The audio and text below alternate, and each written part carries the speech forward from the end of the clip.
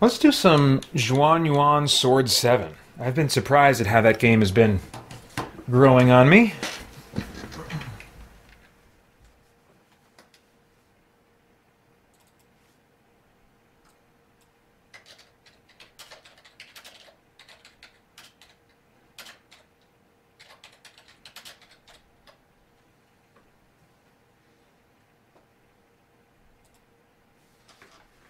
And yeah, I am being a little inconsistent because I just put Series X up there, but it's, I believe it's an Xbox One game.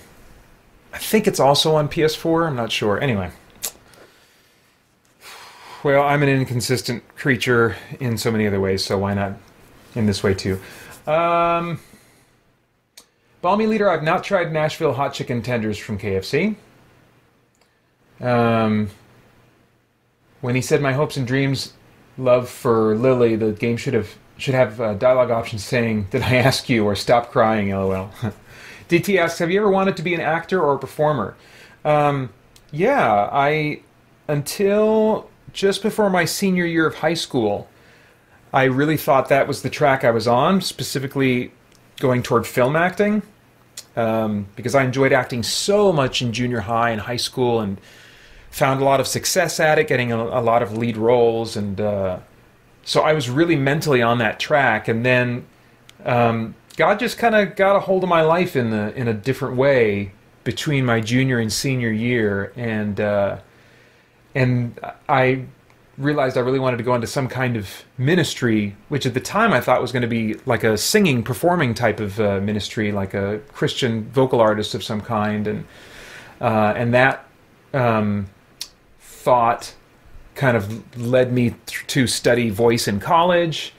And then I realized soon after graduating that I actually hated pursuing that kind of career. But I've always enjoyed acting. I don't have like really formal training in it, but I think I have just enough natural ability that I've been able to do some things and have fun and get parts that I enjoy in different plays and things. But really, my most satisfying outlets probably for acting have been my own audio dramas. You know, the Spirit Blade trilogy. I did several characters, the kind of the central character, but also some peripheral characters, demons, and the Dark One, and different stuff like that. So I had a lot of opportunity to do different kinds of parts in that trilogy that I really enjoyed, and I'm still exploring some audio fiction stuff that patrons know about over at patreon.com/spiritbladeproductions. So yeah, I definitely have, and I continue to enjoy acting when it makes sense with my ministry, and but not. I haven't thought about pursuing it as a career, as a full career, as a main focus in a long time.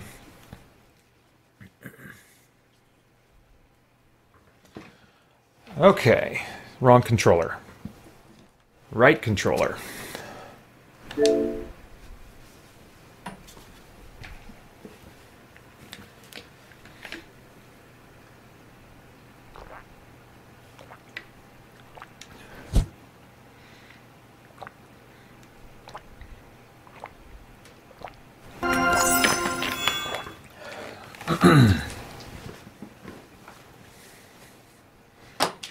Boy, we are racing right through the most enjoyable hours of this marathon before I know it. It's going to be in the hard hours.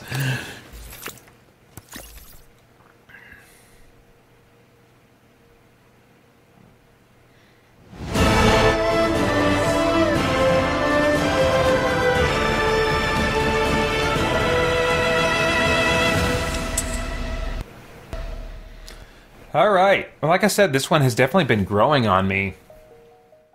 I've been noticing how it's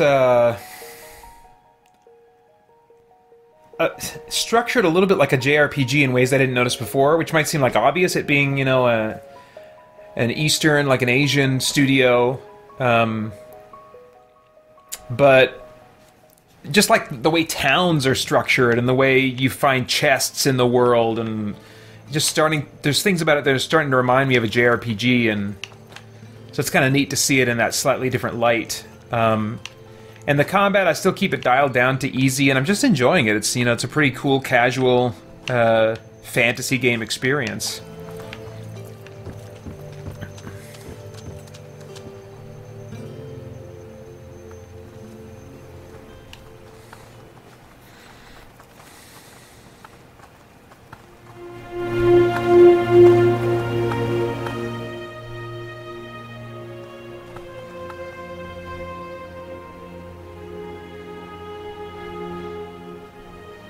This one doesn't have English voice acting. I guess I could read the dialogue. We're looking for someone. Please forgive the intrusion. It's nothing. I only ask because we don't get many visitors these days. But you said you were looking for someone? Yes, a young lady in a green dress, carrying a great sword on her back.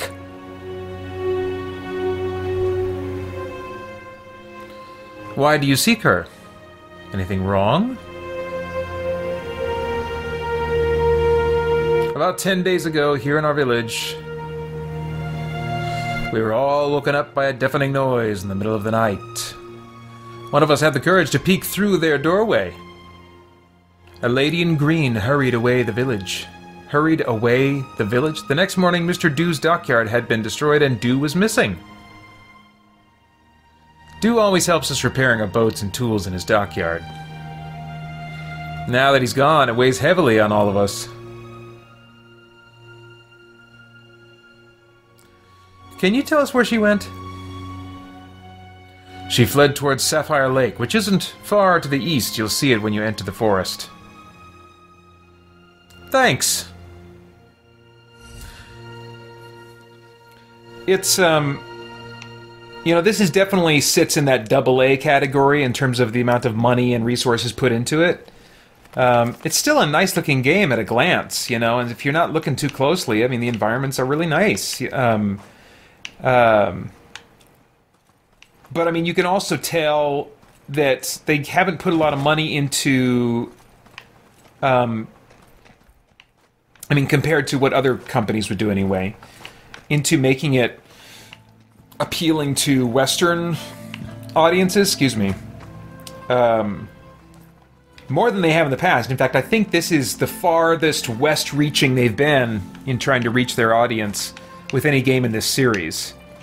But I mean, the fact that there's no English voice acting is one indicator. And also, just if you look at the text and the dialogue, it doesn't look like there's a lot of effort that's been put into localizing it either. It's just pretty straightforward translation. Sometimes reads a little clunky and whatnot. But as I said in my review, I can kind of put on my old school JRPG hat, because that's how JRPGs were in the day. There wasn't voice acting anyway, you read it all, and it was clunkily translated a lot of the time. And so I just turned the voice acting off. I did have it on for a while because there is something cool that adds to the experience, and kind of an authenticity. It helps place you in this foreign world more if you're hearing the voice acting. But the inflection was so different, I eventually found it distracting. And I could make it sound more relatable in my head, reading even the clunky dialogue and just kind of like changing the inflection or pacing or whatever, or, you know. So ultimately I found, as I do most times, that I prefer to have voice acting turned off, because whether it's clunky or not, I usually like the way dialogue sounds in my head better than the way it's performed. And I also, you know, dislike having to wait for an actor's performance. You know, when I don't play games for story anyway. I'm just like, okay, just give me the plot points so I know what's going on, and let's move on to the gameplay.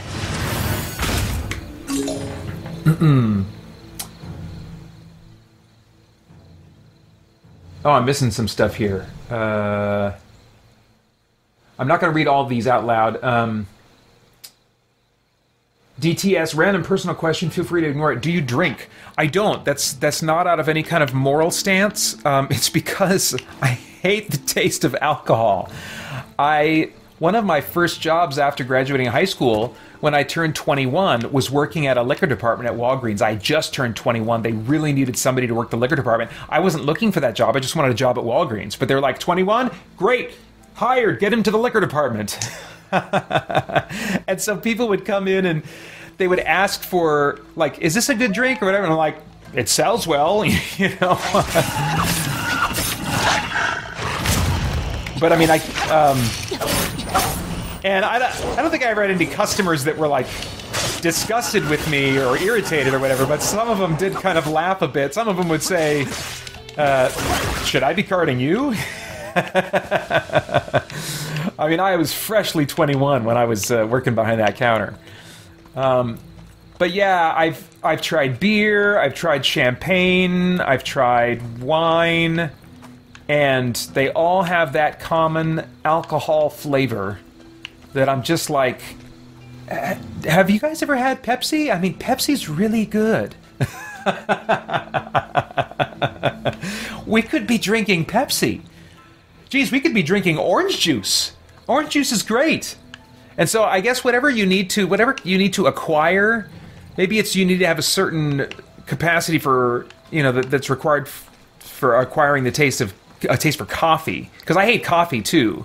It's like dirt and sugar and mixed with water. And tea, it's like, tea is mushy gutter leaves that have had water sifted through it. It's disgusting. That's what it tastes like. It's wet leaves. So yeah, I just don't, for those adult type drinks, I cannot, I don't have a taste for them. A Lulin soldier with a sachet. I'm afraid we found who we're looking for. I can't even remember what this side quest is about. Hope you return soon. Haha, we're back. All right. To put rebels like that guy on the ground. Get ready to join him. Sometimes it's better to just lean into it and make the dialogue sound as weird as possible. Whoa, I did not mean to trigger that. That was cool, though. It was cool.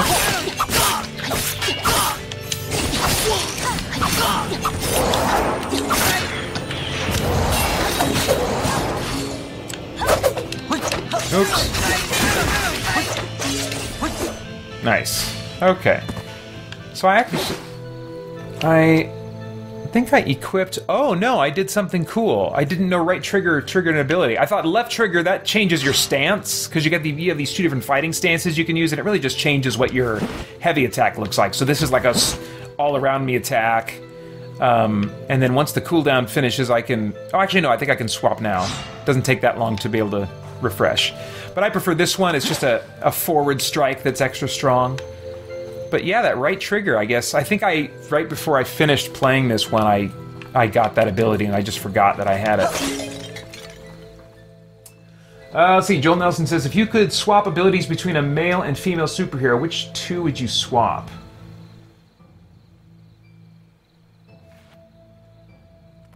I don't understand the question, Joel. If you could swap abilities between a male and female superhero, which two would you swap? I don't know what powers would be, like, unique to one or the other that would make it a novelty to swap from one to the other. So, if you could maybe phrase that in a different way, I think I'm missing something of what you're getting at. DT says, is there any game you wish would be made? I would love an open-world FPS that was very realistic and tactical, but it never comes up. Is there any type of game or idea you hope for? Yeah, I mean, I mentioned this earlier when somebody asked me what game I would make if I had, you know, unlimited resources. And it really would be an open-world, single-player, third-person, DC Universe action RPG. I've played and really tried to like and appreciate DC Universe Online. I think I can only appreciate that as a thing I do with a friend of mine if he feels like playing it. It's not like the gameplay itself is not enough to pull me in. I don't think it's very strong. I would like something has combat like Kingdoms of Amalur Reckoning, but instead of spells and other special attacks, you would just swap in superhero abilities. That would be such a cool game. I also would really like...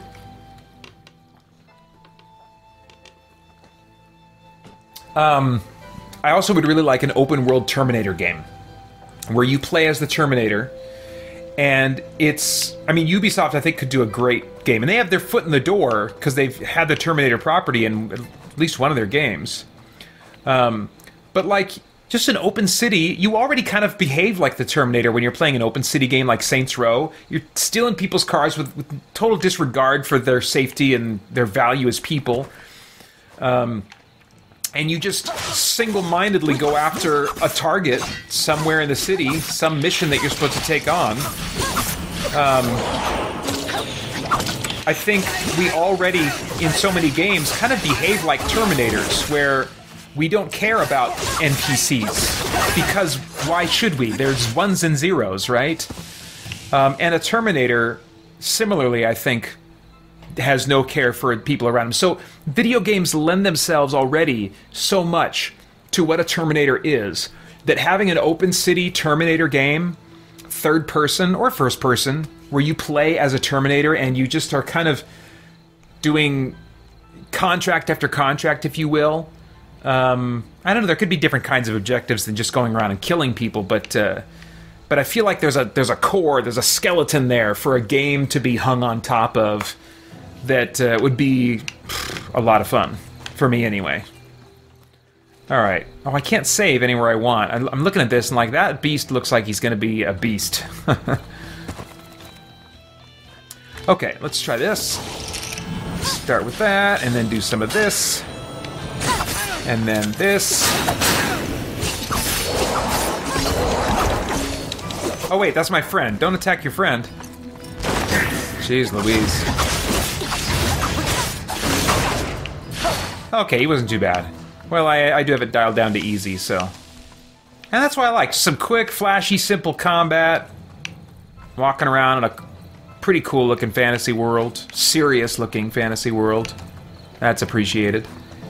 Rugged Warrior says, I gotta go for a bit. I'll leave the stream up so you have an extra view. Oh, thank you, Rugged Warrior. Bobby Lear says, I plan on working on stop motion. I have Marvel Legends action figure I could use, and I might make a original character / action figure based off my public, my profile pic. I made some. Cool, yeah, I wish I had the patience for stop motion. I think that's a cool art form. DT says, I hate the taste of alcohol, but it's the buzz that's fun and why I drink. I asked a buddy if he wanted to grab a drink, and he said, I'm not thirsty. My little Irish brain was shocked. Yeah, there's also a part of me that wonders if I would have an addictive tendency that makes me grateful that I'm not interested in alcohol, because I wonder if I would have those tendencies. I don't know. Joel Nelson says, Superman and Sue Storm, Thor and Wonder Woman, Hulk and Captain Marvel swap their abilities. Oh, okay, so it's kind of like an arbitrary thing, like... It's kind of like an arbitrary choice. Like, what would you do to swap their abilities? Maybe the novelty of, let's see, a male version of this normally female character, or a female version of this normally male character. Maybe that's kind of the idea. That is kind of an interesting thing. I'll assume that's the idea, even if it's not, and comment on that. I feel like Superman, we've already seen attempts at female versions of Superman.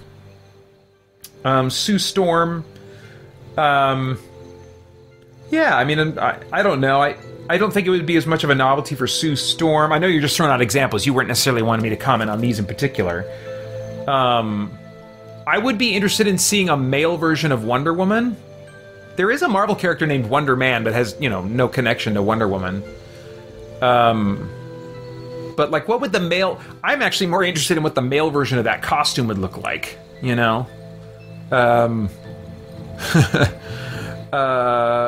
Hulk, Captain Marvel, swap... Yeah.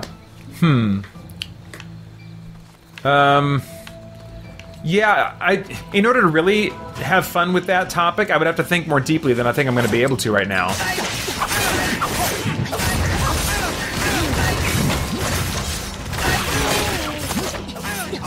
Oh, geez.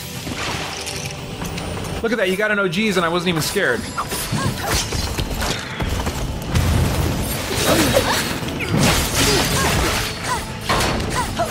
Oops. Okay. Joel Nelson says, maybe that's more of a 3 a.m. question, LOL. Yeah, I guess, maybe. It either takes too much to think about right now, or you'll get something really unfiltered and bizarre out of me at 3 a.m. I don't know. You can try again if you're around at 3 a.m.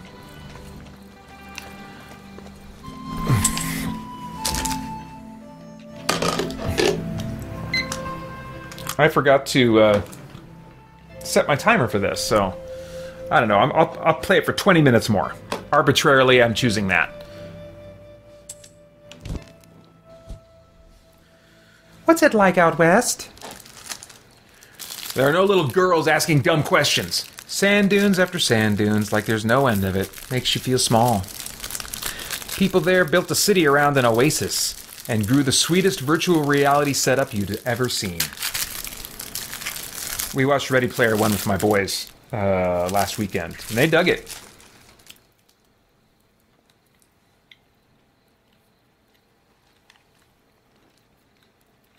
That's not really a fair question. Ask me again at 3 a.m. I've been living in Mount Yeedy all my life. If only I could go to the western region someday. Once you get your body back, Zhang, we can travel as far as you like. Yeah, this...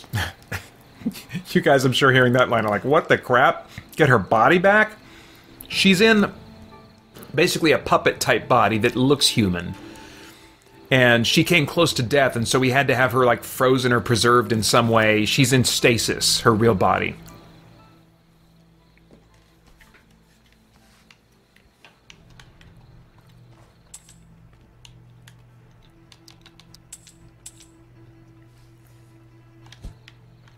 All right.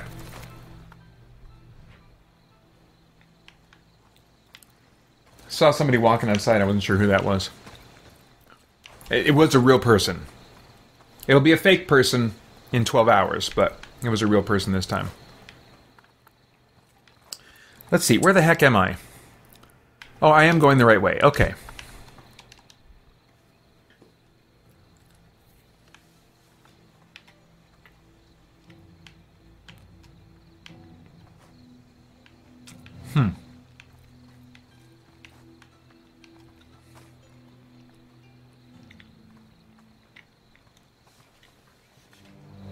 Oh, trouble.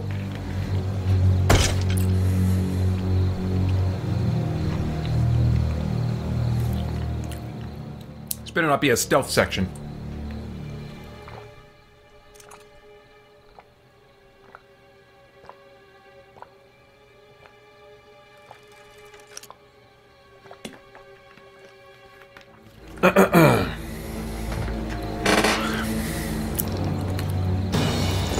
Whoa!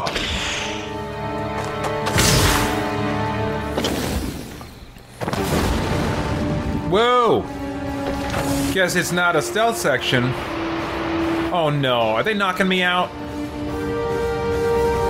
What is that red mist? I do not like that. Not only have you allied yourself with wanted fugitives, you sabotaged us at Zhanghe Pass. You've made up your mind to against us.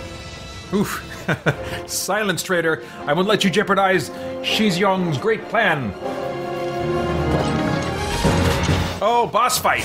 Okay, here we go then. Oh my gosh.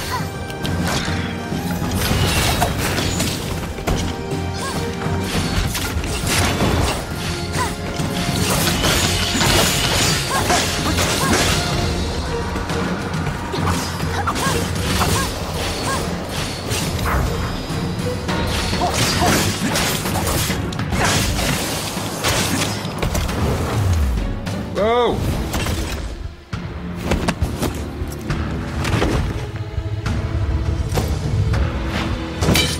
Oh, I thought for sure I was going to get a QTE there. Did I select QTEs off or something? I didn't think there was that option in this game, but I would seriously be expecting some QTEs here.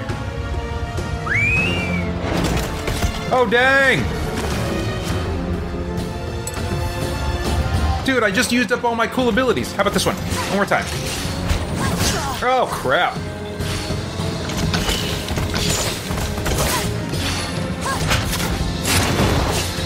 Bomb him, girl. Knife him, lady.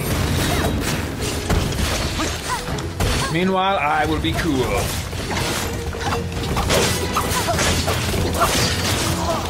Oh, crap. Oh, crap. Oh, let's try this one. Pop! Yeah! Oh, like that ability. No wonder it has a long cooldown. Oh, he's almost down. Good times. I'll just relax here for a bit. Wait and see. You peasants are no match for Xuan. I'm just kind of winging it with the pronunciations here, guys. Watch out! Did she get blowed up? Caw! Didn't see that. Oh no, my voice is too fatigued. That hurt a little bit. DT says, by the way, has Corinne been around? I know you don't know if she's coming, just wondering if it happened already. No. No, it has not happened. But my guess would be, if she did decide to come, the most likely time she is to come would be between 6 and midnight. And I only say that because that's when she's been here when we've scheduled her to be here in the past, and so she might kind of feel a predisposition toward that time, but I have no idea. She very well may not be coming at all. Palmy Leader says, we need a looped 1-hour version of Pater saying, oh geez. I think I need maybe a couple more marathons if you want them to be each unique. But we can't be far, can we?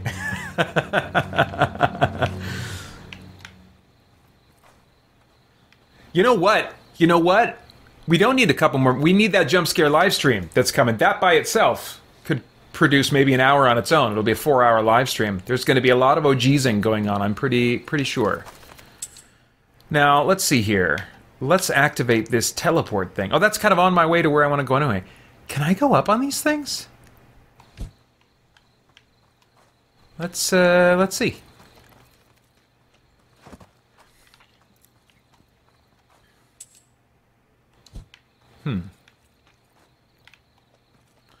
When I look up at the camera, my head kind of goes back too. I can't help it. Did you guys ever do that when you're peering around a corner? Take note, next time you play a game that has that kind of thing where you're using camera angles, trying to see things. No,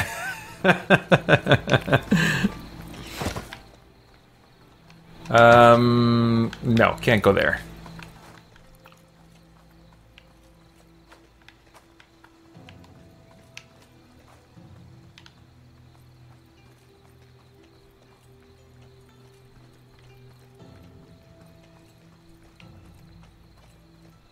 Well, oh, don't put your sword away. You never know when evil may strike.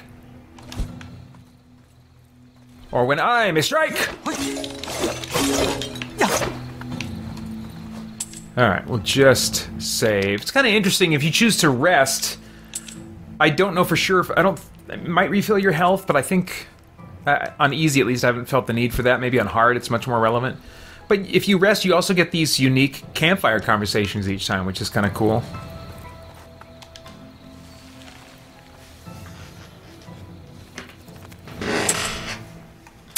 All right, Adam Collings, he says, heading off to church. Enjoy your service.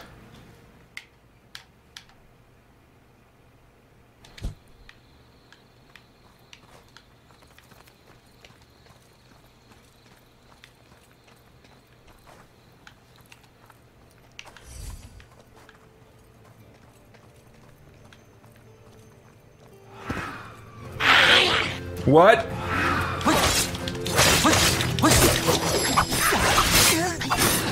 Good gravy. Dude is ugly.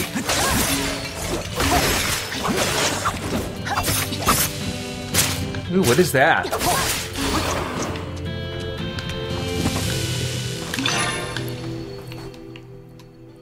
Okay.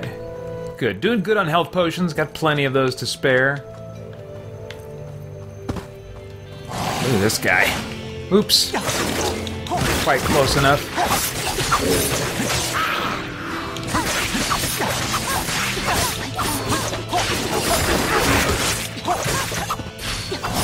Oh, dang, where'd all these guys come from?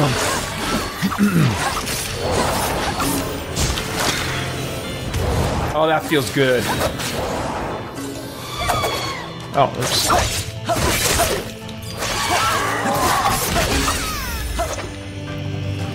Man, I love that. Feels so good to use the tornado to get them all in a group and then have your little sister chuck a bomb and blow them all up because it has an area effect. And then just for icing on the cake, you send in Lady Black and Red Clothes to slice and dice a little bit. I pretty much do it the same way every time. Do that same pattern of combos layered one after the other. I haven't gotten bored of it yet. I can swap out their abilities. I think they do have some alternate abilities that I could swap in there, but I'll wait till I get bored of these. Oops, no. Let's see here. Yeah, okay, I'm going the right way.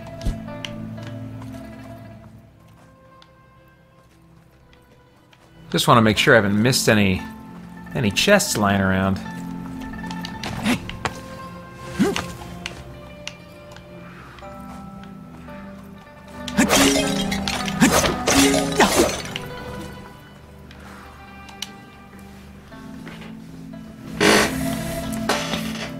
DT says, first time seeing this game, it reminds me a little of Kingdoms of Amalur. Yeah, in terms of... I can see the DNA there that you're seeing. It doesn't have near the diversity of combat as Amalur does. But I'll tell you what, I would love a game with Amalur's combat to have a less brightly colored world. That game just is layered with pixie dust everywhere, and it just it's a little more bright and colorful than I like in my role-playing worlds. And this has a more muted color palette, a more serious color palette, you know, and I would love that for Kingdoms of Amalur Reckoning.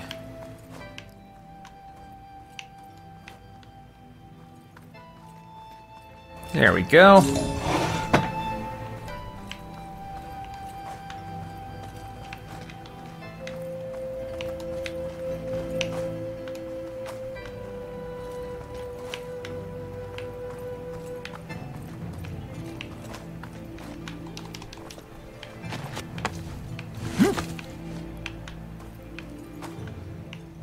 Nice.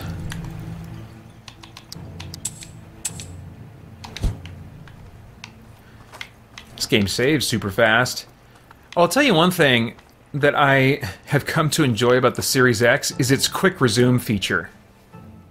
I mean, so far, I gotta say, just from a hardware perspective, I think I'm appreciating more that the Series X is doing. That quick resume feature, it's really nice. It's really nice. Games that I haven't played in a while are still part of the quick resume queue, and I'm surprised by it. I'm like, oh, man, I get to skip all that, you know? And I think the PS5 does have an edge in loading times, but it's so minuscule that I don't think I would notice it unless you had them side by side, comparing each other, you know? I don't feel like I'm waiting any longer with the when the Series X loads games, or loads new areas or something like that. Oh, I thought you were a bad guy. I almost swiped at you. Not that it would have hurt you. Oh, dang.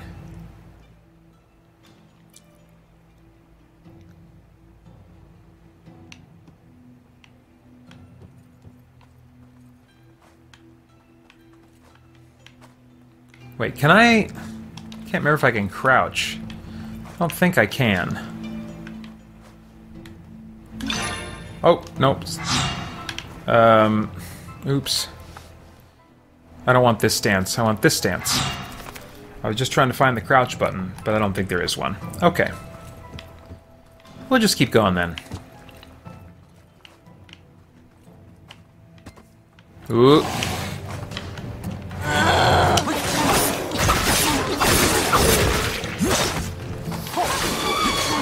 Oh, dang, who's got the big health bar? Oh, jeez. Must be that guy. Jeez.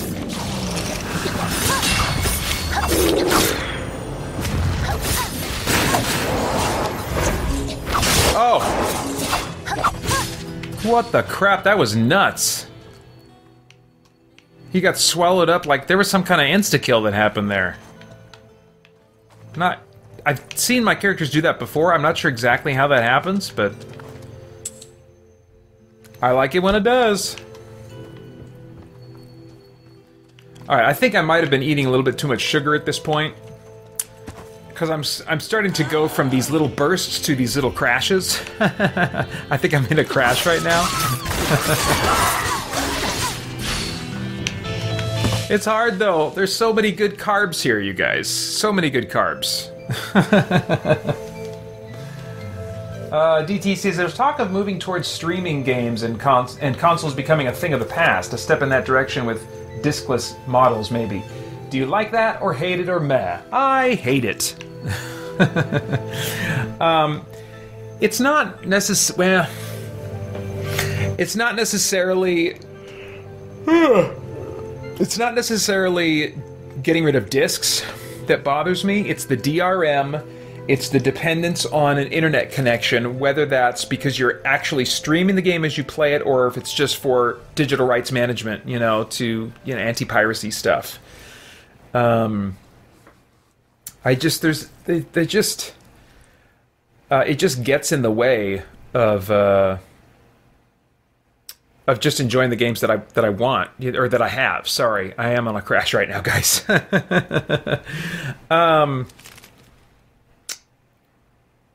What's the main thing I would want to say on that topic? The main thing about streaming, that's the part I hate. The other stuff I deal with, the DRM and stuff like that, But I think we are years away, maybe a decade or two, from being able to stream games on a technical level so that the lag is not harmful to the experience. Yeah, I don't know anybody that really thinks of that as like a great way to go and like an equally viable way to play video games. As someone who's, if they're like normally a hardcore gamer where gaming is like their main hobby. So I don't think we have to actually worry about that being forced upon us anyway. I think it'll probably be gradually an option that will become more relevant and appealing as the technology gets better, as internet infrastructures become better.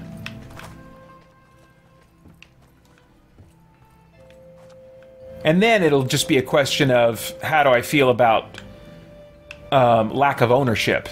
Because when you're streaming, you don't even have the game installed. You are just renting it, basically.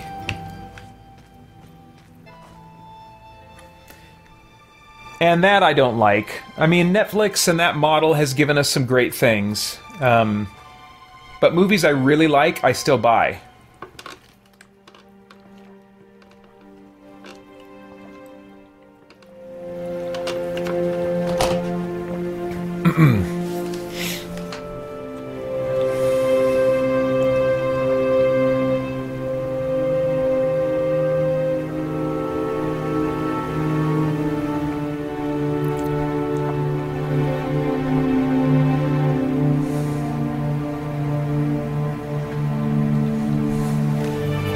Sorry guys, I'm going to take a break from reading the dialogue out loud here, I think, just to give my voice a little rest.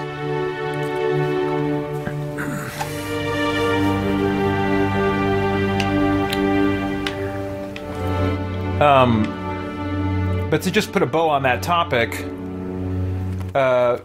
one of the main reasons I still buy movies and shows on disc is because of the special features. They are slowly introducing some extra features into streaming services, but I think the bulk of them, commentaries, a bunch of behind-the-scenes documentaries and stuff like that, that's still the realm of Blu-rays and home video, like physical media. Those things are usually exclusive to. And I love that kind of stuff, and so that's a main pull for me to buy a physical version. And then beyond that, just being able to watch it when I want to watch it, because there are movies and stuff that cycle in and out of streaming services, and I don't want to, you know, have to get lucky to watch the movie or show I want to watch when I want to watch it. You can come in. Are you just bringing the garbage through? Yeah, that's fine. That's totally fine. All right, just about done here with this game. Treasure. I cannot measure the pleasure that I get from finding treasure.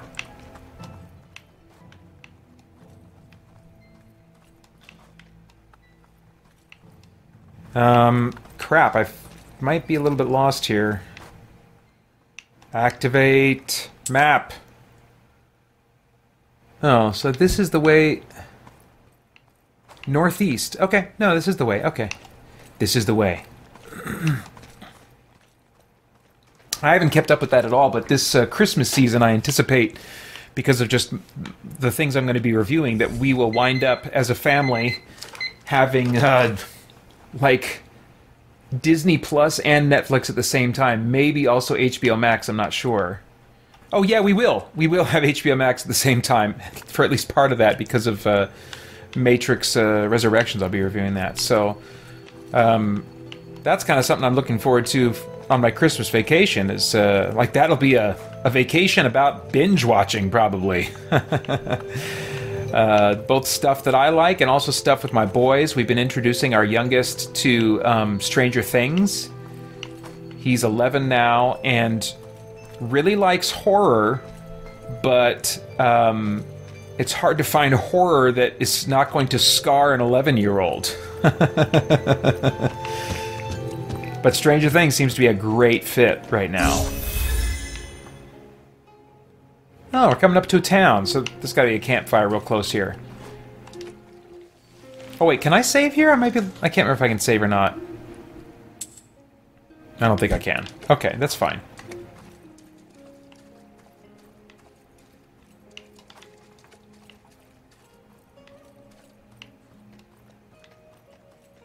Here we go.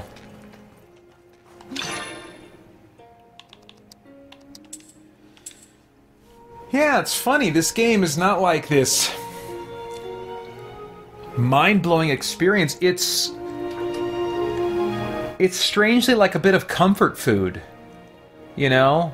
Even in some of my favorite RPGs, they can get to a point of complexity that I'm not in the mood for in a given evening.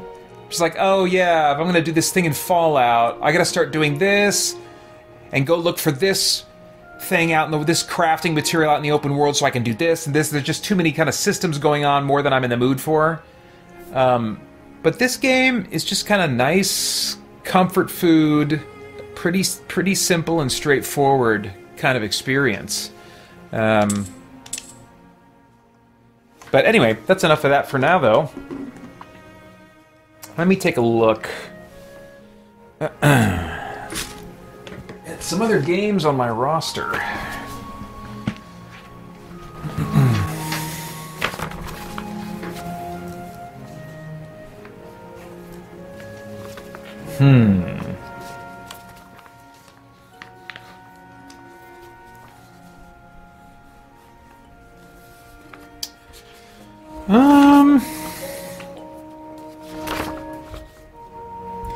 I think I'm going to take a little bathroom break, and then I'll come back. Then I'll come back and do some Fallout 4. Yeah. Yeah. Alright. So, give me just a few minutes here. Alright, I think I'm going to switch over to earbuds for a little bit. I don't know why I never thought of this in past marathons, but when I wear over-the-ear headphones, it's nice sound, really nice sound quality, but it does get to my ears after a while. It just kind of presses against my ears in the same way for 24 hours. Gets to be a bit much, so I'm going to try these for a little while.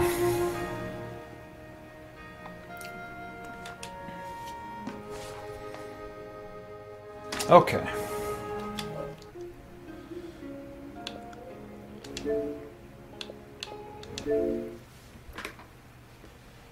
DT says, oh, talking about physical media and streaming, stuff like that. Those were interesting points. What about from a sentimental view, like having a real disc on your shelf?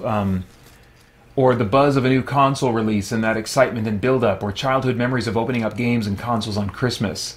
It just seems like we lose an attachment when everything is ones and zeros in the air. Yeah, that is interesting. I think that I am getting over the interest in having games on my bookshelf. There was a time when I certainly liked that. I just kind of like looking up at, be reminded of things that I enjoy, I'm not really... I've never been a big collector, but I think I'm even less so a collector now than I used to be in terms of physical products. I do like opening up, a present on my birthday or Christmas or whatever, and seeing the product. But, there are ways that people can do that too, like with my boys sometimes. If we are giving them a digital product, that has a physical analog or whatever, we'll maybe print out a picture of Mario or something that's relevant to that that they'll open up and then discover, So I think there are ways that you can still kind of get that feeling of enjoyment, of that that moment of visually seeing this thing that you're looking forward to, But that's more about that moment of opening the gift than about like actually having the physical thing. But yeah, DT says it just seems like we lose an attachment when everything is ones and zeros in the air. Yeah, maybe in some ways that's a good thing, depending on what you mean by attachment. But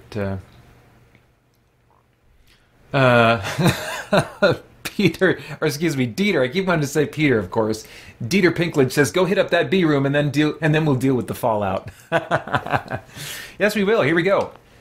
So. This is like my New Vegas playthrough that I was doing over the summer, which I still haven't finished, and I don't know if I'll get into any New Vegas during this marathon or not.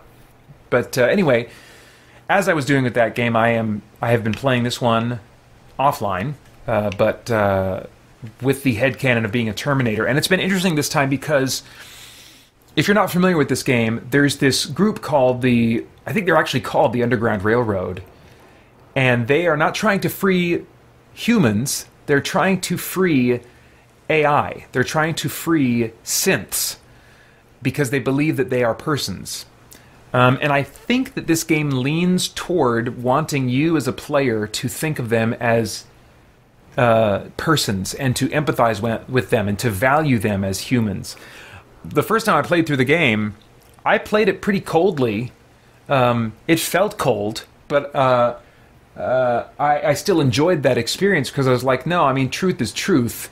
And I don't believe that no matter how sophisticated a machine becomes, it can ever attain personhood unless God adds to it that intangible essence that is required for personhood as we know it in, the only other examples that exist, which I would say the only other examples of personhood that exist are humans and God.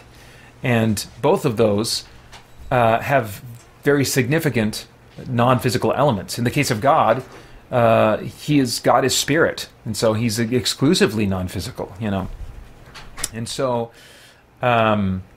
anyway, this time through, I'm playing it as a machine, but I'm still not viewing the synths as persons. What I'm doing is trying to pave the way for machine dominance in this world, which doesn't mean just mowing down humans. In this case, with the Underground Railroad, I think what my headcanon is that my Terminator is like, yeah, let's feed this illusion on the part of these humans to value machines and see them as persons. My T-800 or T-888, I think, is actually what he is meant to be. Doesn't care if humans think that synths and AI have souls or are real persons or whatever. He doesn't care.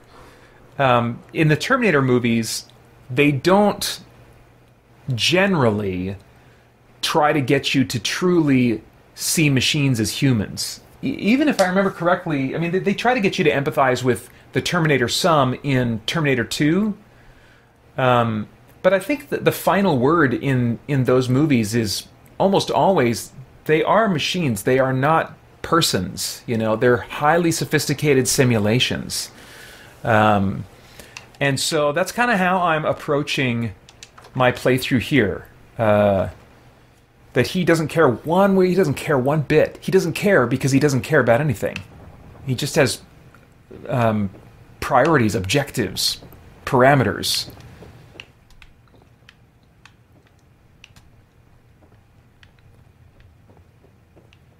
And as I said before, you know, playing with the headcanon of being a Terminator, it just works so well in this game, in a number of games, because we already play games as Terminators. Even when we don't think of it, we disregard, and I don't think it's morally wrong either. We disregard the welfare of NPCs, because as players we know they are NPCs. So why not pick a headcanon that fits with that play style a little bit better, you know?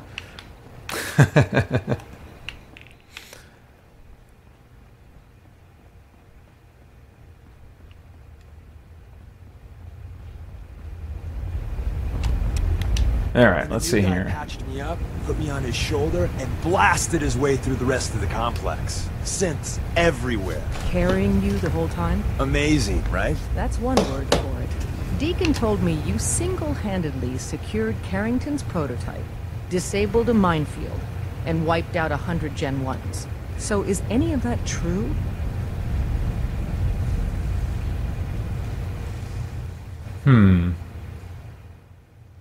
I think I'm just going to tell the truth. I don't remember what the truth is, but I think I'm going to do that. Mostly true, but there weren't 100 of them. And Deacon was with me the whole way. Embellishing the truth then, are we? She would have fallen for it, you know? Don't flatter yourself. Still, I was expecting Deacon to grab a full team, including Glory, to secure that prototype. But instead, just the two of you cleared out the entire switchboard. You'd be insane not to sign him up, Des. You've certainly made an impression on Deacon. He's never spoken about, or lied about, anyone so highly before. Welcome to the Railroad, Agent. Let's see here. Yeah, I'll join. Glad to be aboard. It seems we're very lucky to have you. So you're in. Now we need to know what to call you.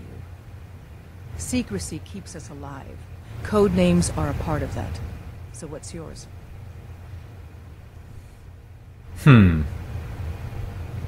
Have any suggestions? No. It doesn't work like that. Your life, your name, your choice. Let me think. It's a big decision. Take your time. This is weird. I'm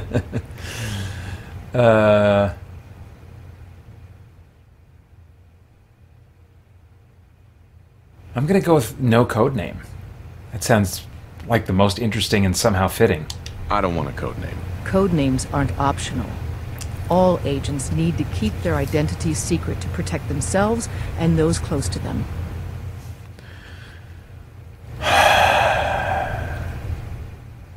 Have any suggestions? No. It doesn't work like that. Your life... I think Bullseye. Right? Because I'll get a reputation for being the guy that when there's killing that needs doing, I do it. So I guess I'll go with Bullseye. Call me Bullseye. Well, from what Deacon says of your fighting skills, Bullseye seems apt. Your first official order is to deliver Dr. Carrington his prototype and see if he can use another pair of hands. But first, it's time to meet the rest of the gang. The location of our HQ is one of our most tightly... Sometimes the direct approach Careful isn't the coming best to in or take. out. You never can tell when you're being watched. All right, nice. Joel Nelson says, have you played Fortnite? What is your opinion of the game? I haven't. I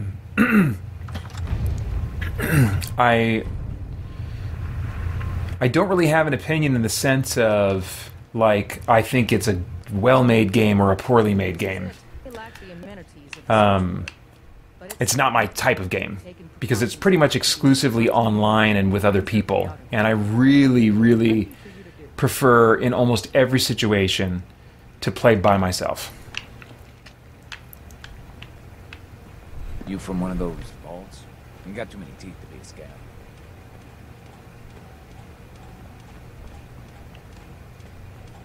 Desdemona told me to give you this. An extraordinary feat to recover this. But that's hardly the point. Without a lick of training, and us knowing hardly anything about you, Des has invited you to join HQ. It would have been nice if she had consulted with her second-in-command. But what's done is done. Since you're here now, we might as well put you to work. I'm here to help. Tell me what you need, Doc. One of our field agents See, I want to say my own lines. needs help with the runaway synth, H222. So headquarters, as always, puts out the fires that others can't be bothered to put out themselves. Paranoid old bat won't even tell us the problem. He insists that we get our intel from a dead drop. What's a dead drop? Oh dear lord. A dead drop is a mailbox with a rail sign on it. It's a common means of communication for us, so keep an eye out for them. When you make contact with Stockton, he won't give you the time of day unless you give him the proper countersign. The current sign is, do you have a Geiger counter? And the counter is, mine is in the shop. Please tell me Deacon taught you that at least. He taught me what I need to know, including that. It appears our resident pathological liar didn't completely neglect your training. Stockton is a prominent businessman at Bunker Hill. The dead drop will be near there. Use the escape tunnel in the back to get there quicker. All right. Let's see here. DT says, your comment about truth is truth brings a question to my mind. Do you think there is a strong trend of what's true for you is true for me getting more and more mainstream? Oh, and he goes on to say, feel free to interpret ambiguous aspects of that question as you like, or ignore it if it's too off-topic or draining. But it seems as if now we think that our world is built than something we are in. Not quite understanding that last sentence, but yeah. You know, it's interesting. One of the Christian thinkers that I have really appreciated over the years is Dr. William Lane Craig. And he denies, I think rightly, that we are truly in a postmodern society where there are no objective truths. Because what he has found is that there are people absolutely believe in objective moral values. For example, many of the people that you might think would be on the first in line to sign up for moral relativism would be very emphatic that it is objectively morally wrong to mock or mistreat people in the LGBTQ community. You know, there's very strong, passionate values, you know, in that community, and so I think that there is much more insistence now than I think there even was 10 years ago in objective moral values. It's just a particular set of moral values, a particular set of virtues that are not agreed upon by people that are coming from different worldviews. So yeah, I would love to say more on that. I don't think my brain and energy levels are quite up to the task. But that is such a great topic, man.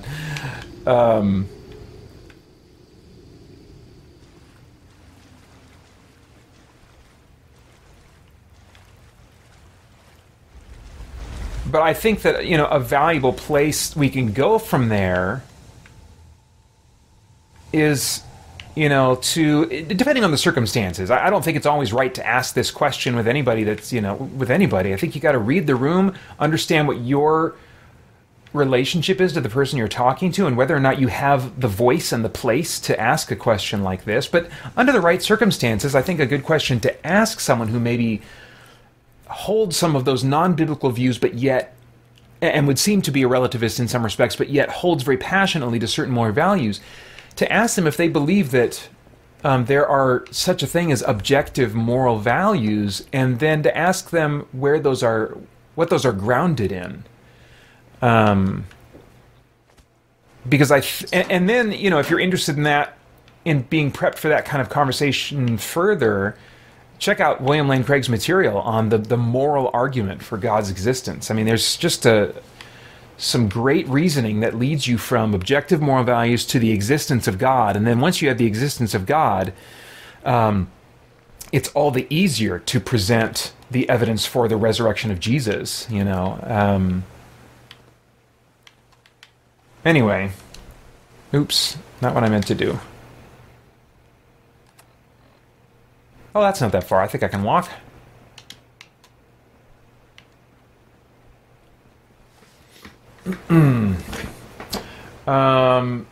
DT says, sorry, to clarify, I mean, people saying what is true for you might not be true for me, and people say we all build our own reality rather than we are all in one true reality. Yeah, and it's definitely not an issue of mood. You say, that's fine, don't go into it if you're not in the mood. I'm almost always in the mood. I just don't trust myself to treat the topic well, responsibly, when I don't have the focus, like the mental capacity. And we are just deep enough into this now that that's starting to fade a little bit. But yeah, I guess that's what I would say for now. Live stream. Video games. 24 hours.